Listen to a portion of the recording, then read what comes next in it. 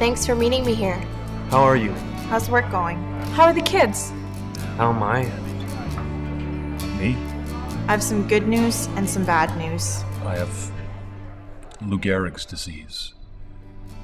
I just found out my mom has MS. It's my heart. I just found out I have cancer. My grandmother has Alzheimer's. It's survivable.